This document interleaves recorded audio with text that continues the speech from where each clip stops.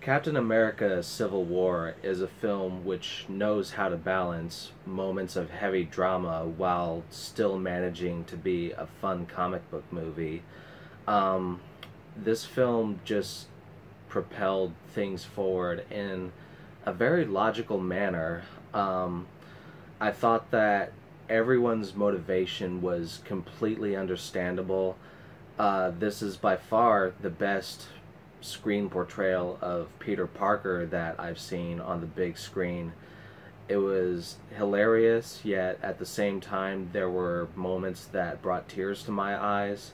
Um, Overall, I know that this is a pretty bold statement, but Captain America Civil War is my favorite film out of the MCU so far.